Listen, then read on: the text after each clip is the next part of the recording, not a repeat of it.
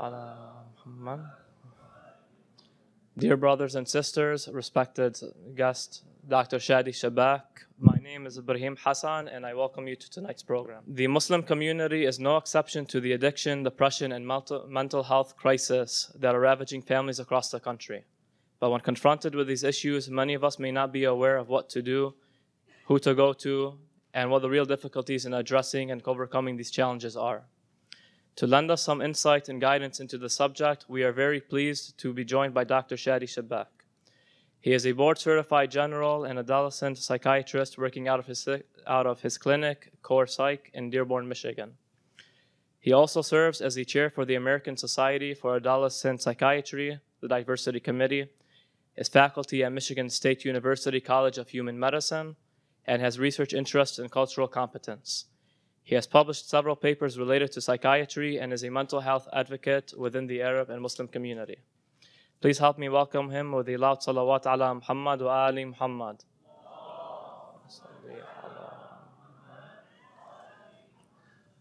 Some of the work I do within the Arab and Muslim community is advocate for mental health, and I also have a clinic to provide resource for people who are struggling with mental illness. But I like to advocate in a way that's culturally sensitive and appropriate instead of demeaning towards the culture. So oftentimes with activism, what we see is this culture is backwards and we need to change the culture. This culture is not good. This religion makes people feel shame and things like that. I take a different approach. I believe that any culture has a protective factors. And the Arab Muslim culture, as well as the Indian subcontinent culture, as well as the Persian culture, all of these cultures within the Islamic world have protective factors, and they should not just be tossed aside in favor of a more Western positivism or individualistic culture.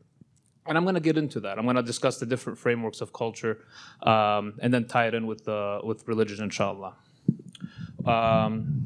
One of the the recent paper I recently got published in a medical journal was about the attitudes of toward depression in Arab American Muslim community.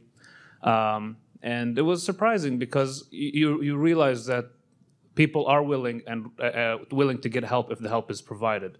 It's not like the Arab or Muslim community is somehow behind or unaccepting to get help. The help does not exist in a culturally appropriate manner, so it causes skepticism and mistrust. So the objectives today, we're going to define what family means, define the major cultural frameworks with a focus on acculturation. So acculturation is extremely important, especially in immigrant communities. We're going to discuss mental health and substance abuse outcomes in the Muslim American community, summarize the process of finding help and spotlight community resources, and critique the current state of activism and advocacy. And if I have time, I'll get into some history as well. So family defined. When we think of family, what do we think? So we think of a unit. We think of almost like the smallest governing unit in a way, with a mother and a father and children. So what do we call that? We call that the nuclear family. But that's not the only family structure out there. Can anyone think of other family structures out there? Sorry? So extended family, okay. In some cultures, there's no such thing as nuclear family. There's multi-generational family. So where grandmother, grandfather, mother, father, and children live in the same household that are in very close proximity. That's a unit. In some cultures, that's the essential family unit.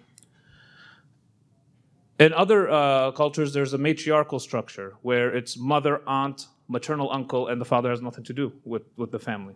That's some places around the world. That's not obviously the Islamic or from our culture, but I just want to define that sometimes it's not as easy to say that's family, especially in psychiatry, because you have such a diverse group of people that come and see you. What other forms of family are there? There's also single parents and things like that. So, but when we think of the traditional family, we're thinking of when we're discussing family in this talk and other talks, it's either one or two, multi-generational or nuclear. So that's what we're going to focus on today, okay? So this is just some definitions. Family is a group consisting of parents and children living together, all the descendants of a common ancestor. or suitable for children, family-friendly restaurant, things like that. And there's been criticism by some people, some activists, about the concept of family. They want to just bring down family. They've actually discussed it in critical theory and other things in the university nowadays. If you're studying social sciences, you really have to have a good backbone, because everything literally in social science right now is against the traditional values. One of the things, so there's this attack on family, and they say that the nuclear family, for example, that we discussed, is a white heteropatriarchy construct that they enforce on us to keep us repressed and oppressed. Now, I mean, you think a little bit, you just think a few examples that it's not a new construct. It's not like in the 50s, Eisenhower said nuclear family and then it became a thing. So can we think of families throughout history that were structured this way as a nuclear family so we could debunk them from our own tradition? Huh? Ahl al-Bayt? That's a multi-generational family? Okay. How about Adam? The first family was literally father, mother, and children, right? And then even if you go through history, throughout ancient history, you find that the nuclear family existed as a unit throughout many of the Middle Eastern, Indian subcontinent, and European societies far before the 1950s.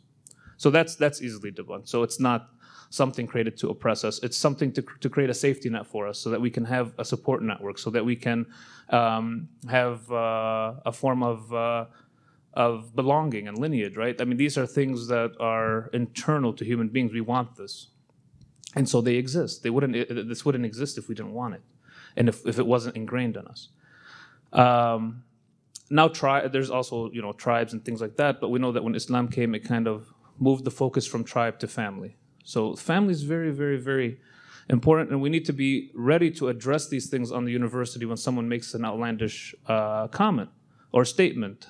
And unfortunately, I've seen a lot of young Arab American and young Muslims and young people, Desis, kind of regurgitate this stuff, but then when you actually explain it to them, they're like, oh, I didn't think of it that way. So yeah, we do have to think of it that way. We need to be very critical so that we address this stuff in the university, because the wolves will come at us with sheep's clothing. So we have to really understand what we are dealing with. All right, so let's move to acculturation, and I'm going to this will all tie together as the presentation goes on. Has anyone heard the term acculturation before? Yes, so from a home culture or home country to a host culture, hadara ila hadara, right? So in our communities, what kind of acculturation takes place? So a lot of us come from, or our families come from, cultures based on honor and shame. So honor and shame are external compasses in which we judge ourselves. Okay, so honor is how people view me. Do they view me honorably, or do they view me shamefully? So that is what honor and shame cultures are, and these span quite a large portion of the world's population. You would think of the Middle East. You would think of again the Indian subcontinent. I keep going back to that, and you'd think a little bit in the Far East as well. Honor and shame cultures are a huge culture in the world. So this is where you want to do things, but you put other people's perception in part of the decision-making process. Okay, so external compass. Dignity and guilt-based cultures. So what's the difference between dignity and guilt and honor and shame? Dignity and guilt are internal. They're an internal compass. Okay, so this is more going to be found in many of the Western civilizations. Most notably Denmark, the Netherlands, and the northern states. They're very much based on dignity and guilt. So it's basically a do you type of culture. Do whatever makes you happy and don't worry about what anyone else thinks. Now that sounds good as a slogan, but it doesn't. It's very hard for us to apply it when we come from a different cultural standpoint. And neither one. I'm not saying one culture is better or worse than the other. What I'm trying to say is that we cannot just tell a whole bunch of people that follow that are from one framework that everything you guys believe and do is wrong, and you need to adapt to another one suddenly, right? And we could see a lot of problems with dignity and guilt cultures is if you just do you and do what makes you happy, that can be problematic. And that's what we see in a lot of the activism today, including from our own communities. Then there's face-based cultures. So anyone hear of face, saving face? Like if you want to save face. Ever hear that term? In Arabic, we say, like, if like, how does he have the face to come to my house? Face-based cultures are going to be the Far East. They're very much into that. So it's all about saving face. So meaning someone from that culture may not want to tell you their problems in order to not burden you with their problems, so then you won't look at them any differently. So it's a very difficult culture to navigate if you are purely from a Western mindset.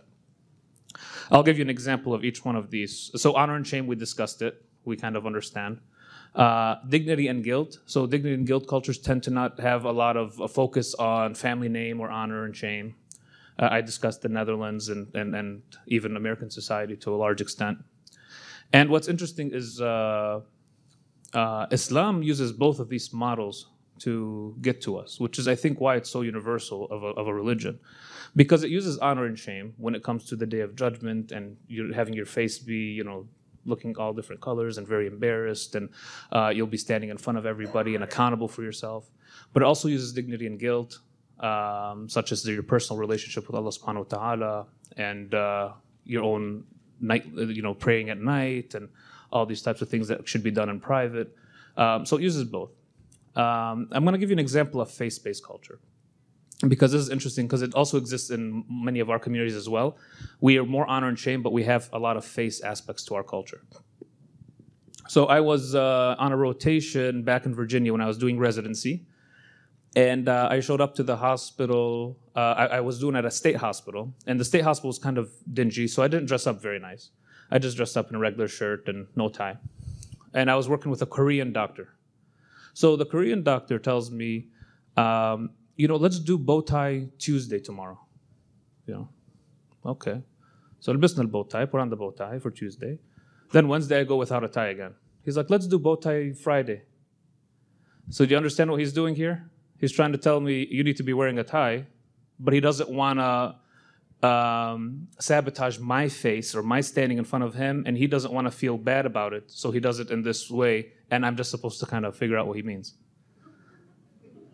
Right?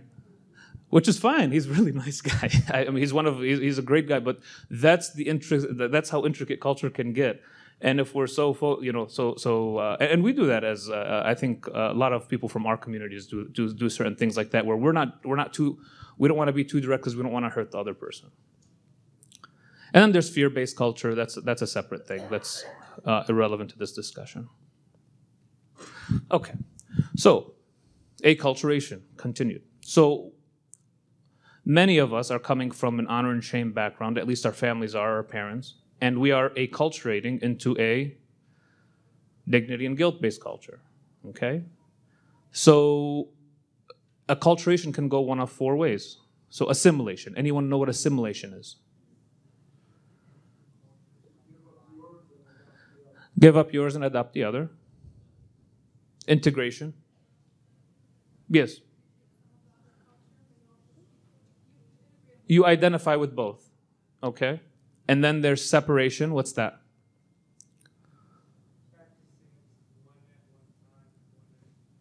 Separation is where you separate from the host culture and just go into an ethnic enclave and just don't deal with the new culture. Okay? And then there's marginalization, where you don't interact with either yours or the new culture, and you kind of become marginalized. When I think of separation, I think of like my grandmother, Allah yarhamha. She came to the US, went to Dearborn, and just kind of kept her same lifestyle. And that's not bad. It's not bad for someone to do that if they're of a certain age and things like that. Now, it would be kind of weird for someone my age or someone who wants to go into get a job or things like that. But she came here when she was in her late 50s, early 60s, and just kind of kept her same lifestyle. So she separated herself. Okay. Marginalization, I think of there was someone that I used to treat back in Virginia, and he was from Iraq. And he had to deal with a lot of trauma. His family was, executed, all of them, mom, dad, sister, everybody. And he came back home and found them gone. And so he ran away, was a refugee to the U.S., and he was a refugee to Virginia. All right? So here's somebody who now has a grudge against his home culture, right? He doesn't really have anybody anymore there, and has a grudge too, and has this idealization of this new culture and this here in the West, but is not interacting with it because he doesn't speak the language and doesn't know anybody. And there's very little people from his community in that city that we were at. So that's marginalization. This guy cannot accept either way. And that's a lot of tension. Assimilation, you think of someone who just kind of forgets it all and just becomes like anybody else. And we've seen that with other communities. For example, you think of the German community. For a while, they kept to their culture, and then eventually now they're kind of just completely assimilated into America, or the Polish, or the Italians, and some Arabs. And then there's integration where you take a little bit of both. So I would say probably a lot of the second generation Muslims who are born to immigrant families, because of course there's indigenous Muslims too, but the ones who are born to immigrant families are somewhere between assimilation and integration. Okay, and the parents are somewhere in between integration and separation. Does that make sense? Yeah. Okay. Why is this important? It's not just facts, right? So, identity is very important because it's our identity, and our identity is shaped by culture, religion, and family. It's also very important because this is an added tension that immigrant communities face that other communities may not face, right? So this is an added tension that may contribute to who said family dysfunction, right? This is added tension that can contribute, and you see it a lot in private practice and in psychiatry, that the parents are thinking one way and the kids are thinking another way. Okay, so we need to work to find a way to understand this and bridge this so that we're all on the same page. And we see that it's very easy to manipulate a community with two very different ways of thinking, and to push subtly the forces of assimilation onto a community. And I think we see that with activism. I don't need to get into too much detail, but we see how the activism is nowadays. People who are wearing hijab, or men who are named Muhammad and Ali, are partaking in some type of activism that is very, very contradictory to Islamic teaching, to honor, to shame. People are saying, "Have no shame, have no, do you, be you. Let's march, let's do this," and it's all like in these very controversial arenas that people are doing, and especially you see this in the universities, in the social departments, social science departments.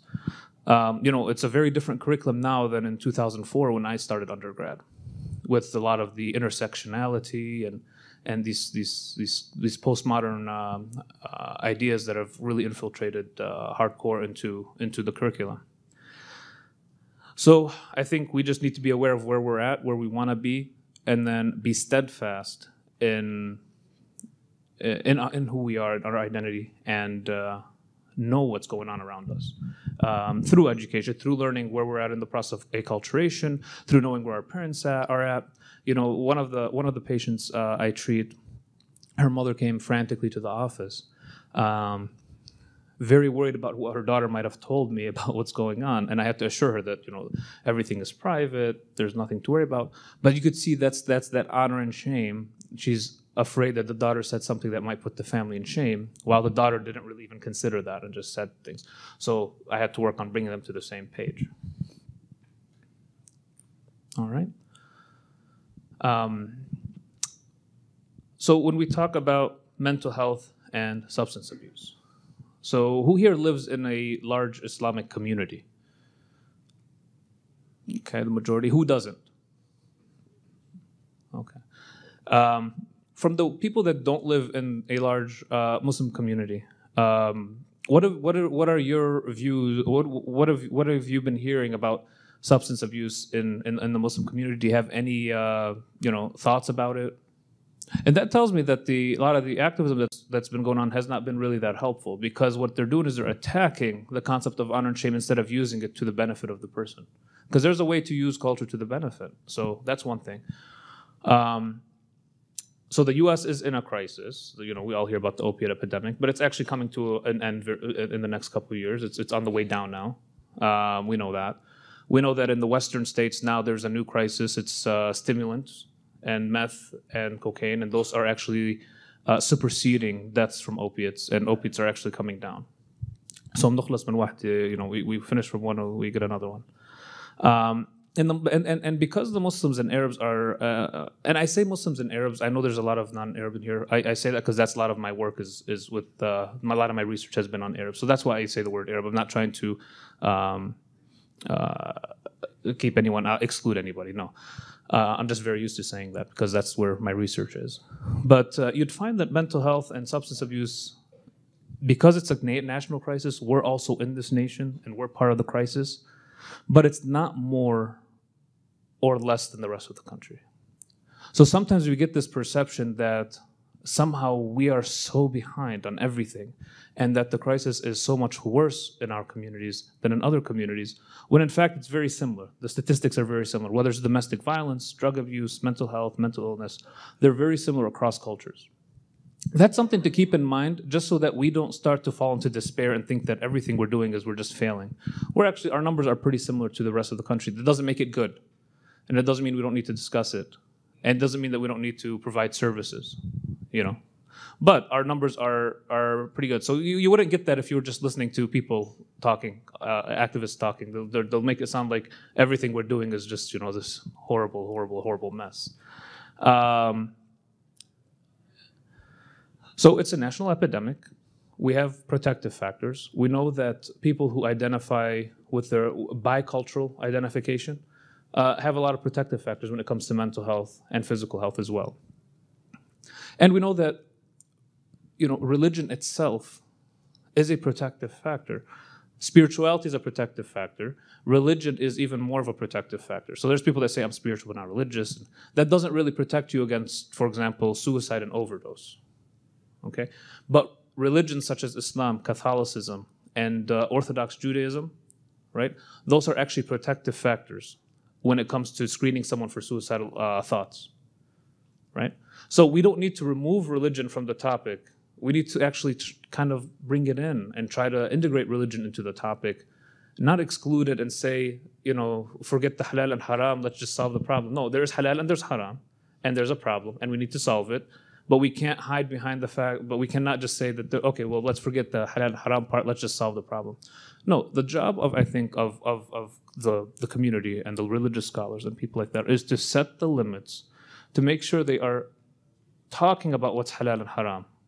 It's so important. I don't know how to stress enough that one of the most important protective factors in Islam is the fact that it says suicide is haram. That does not mean that I'm going to sit here and say someone who committed suicide is going here or there. That's not our job, and that I would never do that. But it is important to remember the prohibition, because that is one of the biggest protective factors that Islam offers in mental health, just like Catholicism, just like Orthodox Judaism. Does that, you know, I know that's a controversial thing to say, and again, I'm not saying anyone is going anywhere. You know, what I'm saying is that is a protective factor, and we know it's a protective factor. And so we need to be reminded of that protective factor, not say, well, we're not sure or we don't know. We have to have a firm, unless we want to lose our protective factor and just become like some of the other Christian denominations and things like that that just no longer have any influence on mental health. Yes, our suicide rate is lower. Suicide rate amongst Muslims is lower, but the drug epidemic is not lower. And probably because there's a lack of services that's culturally appropriate, so people feel skeptical to go to someone who, you know, a lot of Muslim parents are always concerned to send their kids to a psychiatrist or a therapist because they might change the religion or they're not going to understand the culture. And those are things that are concerning to some people, and we shouldn't belittle their concerns. But there's not enough culturally appropriate and competent care, right? But our suicide numbers in the Muslim world and in the US are less than the rest of the country. But our drug use is the same. Absolutely. And like I said, we have an additional strain of integration and assimilation, all that stuff, that makes us more prone to these things. And I think we have to have not just cultural integration, but we need to have medical religious integration to some extent in that realm with substance abuse.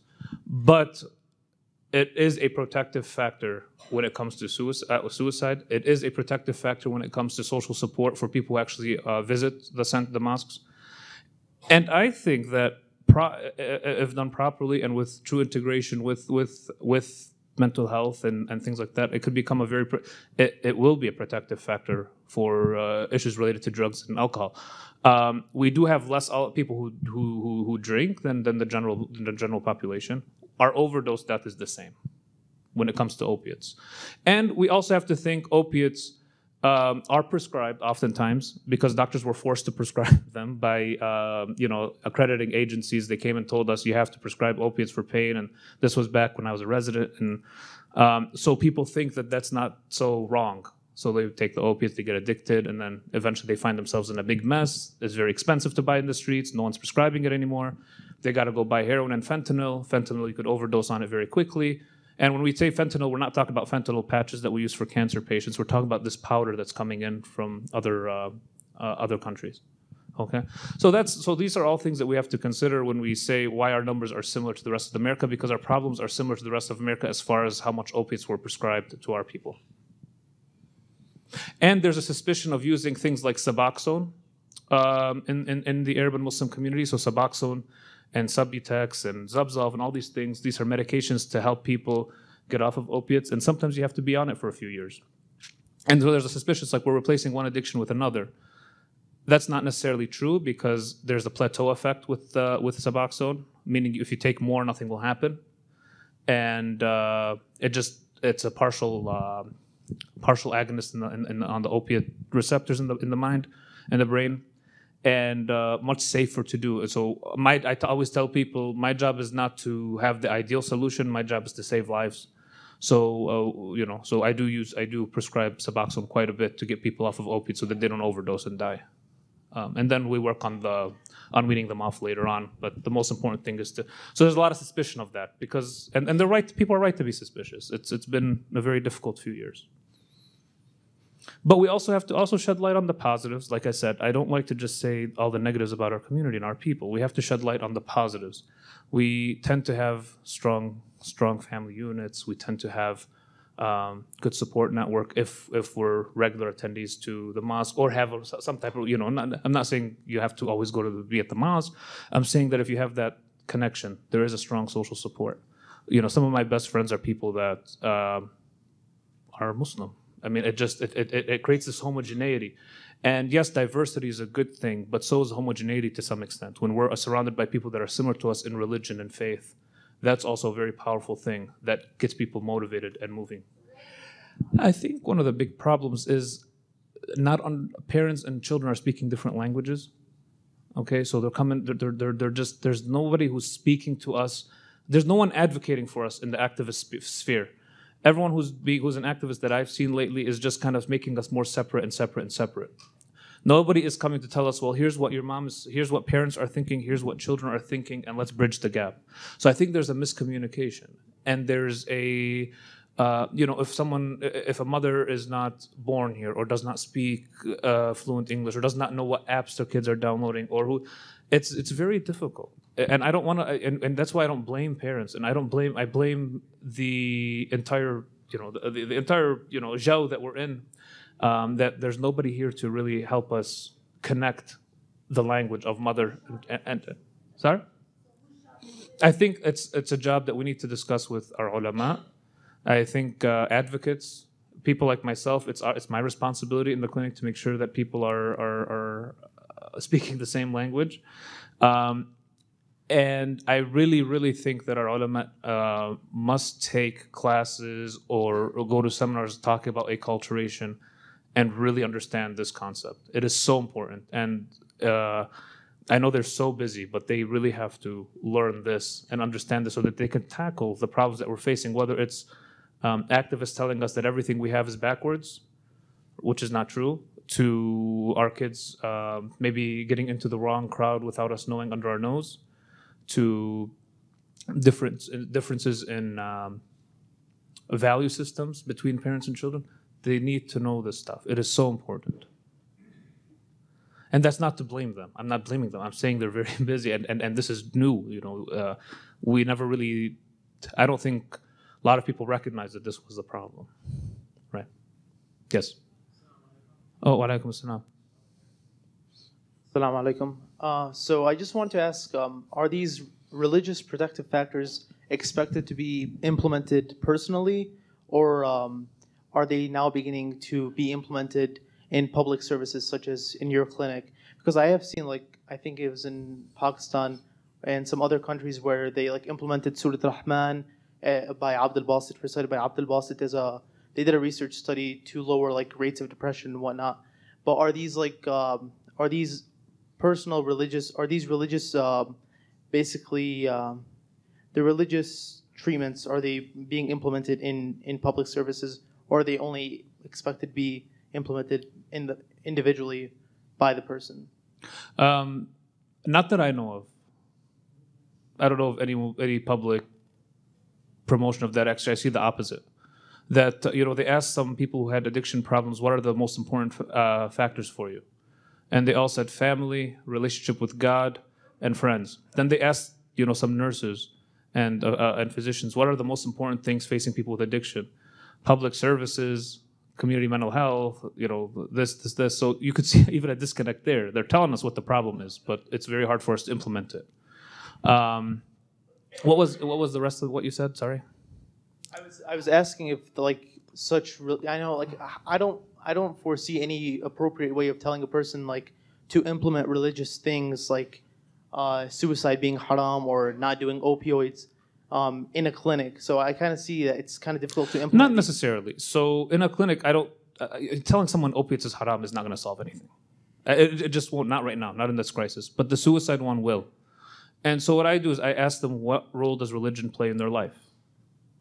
And depending on the answer that they give me, I give them the appropriate counseling. But I don't tell them any of my personal opinions until they tell me what role the religion plays in their life. It's not my job to preach in my clinic, but it is my job to see what role the religion plays and then use that to the benefit of the patient. Yes. Wa alaikum assalam. Your advice doesn't necessarily have to be religious. Now, let's say you have a family member or a good friend of yours that is actually on drugs, taking any kind of addiction medication or could be illegal drugs. What would be your advice on handling something like that? If you are a good friend of theirs or if it's a family member, would you suggest staying away, or would you suggest maybe getting them some kind of help and not ruining the friendship or ruining the brotherhood or sister, whatever relationship you have with that person? I would. Once someone has an addiction, intolerance, and things like that, abstinence becomes very difficult. So abstinence-based programs that tell you don't use anything and just be strong are only successful about 8 to 9% of the time. Medication-assisted treatments are successful about 45 to 55% of the time, depending on the medication. So I would always recommend that they seek proper medical help if it's appropriate, if it's available. And it should be a clinic that's not just a pill mill or just pay me and I'll give you this box. So it should be someone who cares, right? So depending on the community that you're in, you can talk to me afterwards. Assalamu alaikum. Wa alaikum salam. I have a question. I'm working in the medical field, but I have a question always when I see a patient. When I ask the question, do you use any drug? They tell me, yeah, I'm using marijuana for pain. We have a nightmare in our community. I live in Michigan. We know that marijuana now is legal and people use it. Would you consider people who use marijuana addicts on this? Or, when we talk about mental health and substances abuse, there's a different substances that we know about it. Yeah, so marijuana is physically and psychologically addicting. It could cause dependence. We know that. That's fact. It is very psychoactive, more so than many other medications. For example, from my understanding, opiates don't cause increase in schizophrenia. Marijuana does, especially in a developing mind. So if you're in between the ages of 15 and 25, and you're using marijuana, you're putting yourself at a very high risk of developing schizophrenia. And I have seen an influx of that in my clinic with people using the high THC oils. They do the vaping oils, and the THC one, the one that's killing people, is that one. It's not the regular one. And I have seen a lot of an increase in psychosis in young people that doesn't make sense. It shouldn't be that much, and that's because people are using marijuana and they think it's very safe and that it's healthy because it's an herb, And the pro-marijuana lobby in Michigan was very, very strong. And it had actually a lot of Muslims and Arabs that were advocating for it as a safe and wonderful substance. And that's what I mean by activism, that people don't know what they're talking about. They end up creating a big mess. I made the argument that we should be fighting to decriminalize marijuana, but not legalize it. Decriminalize means if you have it, you don't go to jail for it. But to legalize it means it's sold all over the place now and it's completely and culturally accepted. That's problematic. And unfortunately, I think a lot of people were duped to support it. And we're going to see ramifications of it. And we're going to see people having agitation because of it. And increase in bipolar and psychosis and anxiety, right? And marijuana helps with anxiety when you smoke it. But then after, you get anxiety. Right? So, just like, stimulants help you focus, and then afterwards you feel like someone hit you with a sledgehammer in the morning. You can't get up. But yeah, while you took it, you were able to type fast and study and do good on your test. So similar with marijuana, yes, it can help some people with anxiety short term, but long term, no. There's also a difference between a 30-year-old, 40-year-old smoking marijuana occasionally and someone who's 18, 15, right? While their limbic system is creating connections with the frontal lobe, that's the age where that's happening. So that's the age where we're learning how to have executive function over our emotions. And so our executive function is connecting to the limbic system, which controls our basal desires and emotions. And marijuana does cause a problem with the pruning and that process. So it's a pretty psychoactive substance, and I think a lot of us were misinformed about what was going to happen. The marijuana epidemic in the Metro Detroit area. I wouldn't call it an epidemic yet, but okay. Yeah, I mean, it's getting really serious. Like, it's getting legal. So, I mean, like around, my little brother and my nephews, and I mean, we know khalas, it's haram. Of course. Yeah, but I'm just saying, like, what do you think? Like, is this something that we take like extremely serious, like be very, very careful, or is it something like not as serious as obviously cocaine or the opioids you're talking about, but is more or less serious as marijuana? I think we have to take it seriously. I think we need to be mindful of what. Some people think that their kids may be just vaping and they're actually vaping THC oil, right? I think we do need to take it seriously, but we can't turn back. Once something like this is passed, you can't go backwards. That's the bad part, is you cannot go and make it, you can't say, okay, well, let's decriminalize it and keep it illegal. We can't do that anymore because they only gave us two options on the ballot, legal or illegal. They didn't give us a third moderate, normal, sane option. And they never do, because the people who are campaigning tend to be on the fringes and radical, and so they're the ones that are getting the surveys done, and they're getting things on the ballot, and then people who are moderate and reasonable and rational, we're not really out there protesting. We want moderate solutions to our problems. And maybe that's what we need to do. Maybe we need to call out people a little bit more, some of the activists, some of the people with Muslim-sounding names that are saying non-Muslim things on the pulpits, right? So it's different to have a difficult relationship with religion privately and go back and forth with it and things like that. But these public figures have really, I think, done a number on the community, the public figures, by speaking so loudly in favor of these things. Yes? So can you speak to statistics on science, psychiatrists and medications? How successful are they in helping patients? So medication-assisted treatment for addiction is 45 to 55% effective. Without it, it's about 8%, 9%. For depression, SSRIs with therapy, 66% effective. Therapy alone, 33%. Placebo, around 20 or 30%. Bipolar, very, very well treated if you treat it early on with medications. Bipolar is not something you can treat through therapy. I have people that shadow me in the clinic who are telling me, I bet, you should be able to do therapy with everybody, until they saw someone who was actively manic, who was going to light himself on fire. And then I told him, that's bipolar. Do you want to do therapy with him? So these things the treatment is there and it is effective. Psychosis, same thing. You can't really do therapy with someone who's schizophrenic, delusional, disorganized, and not making any sense.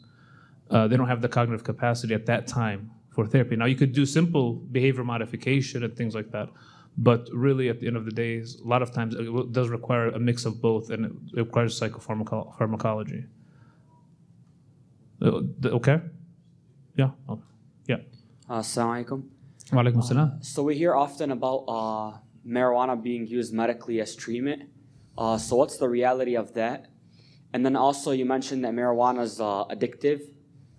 So how do we balance, for example, certain health professionals prescribing marijuana for certain diseases versus its addictive nature? And I think that kind of goes back to what you were talking about too with opioids and them prescribing opioids even though they're... Yeah, I mean, of course, the things are addicting and sometimes you need it. You're not going to tell a cancer patient who's dying, and in pain, I'm not going to give you opiates because you'll be addicted. That's silly, right? Yeah.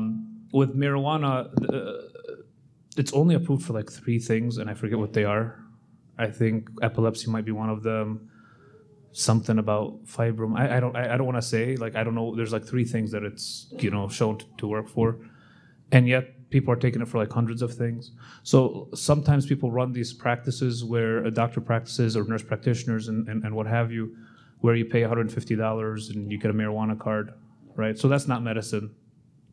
I don't know what that is, but it's not medicine.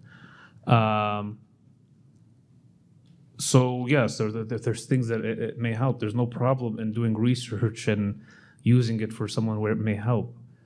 But when there's absolutely no evidence for half of the things or most of the things that they're using it for, that's a problem. Then that's just an excuse to use it, right? I'm using it because I have headaches. I'm using it because I have this. I'm using it because my toe hurts. I'm using it because of...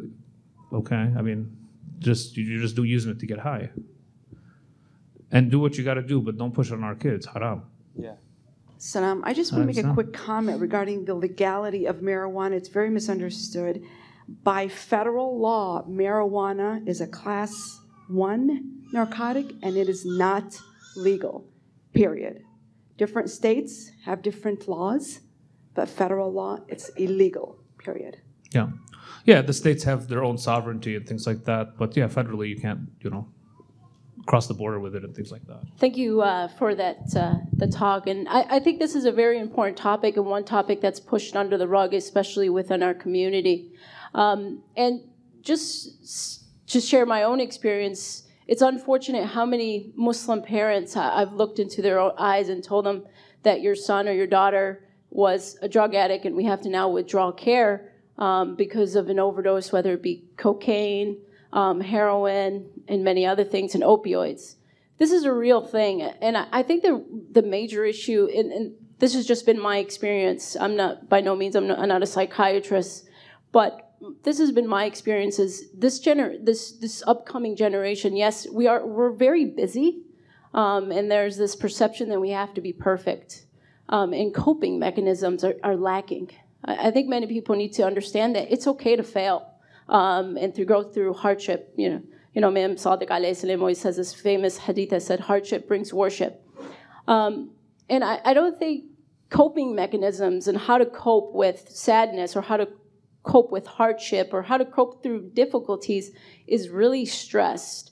Because eventually it will lead to substance abuse. This all leads to substance abuse.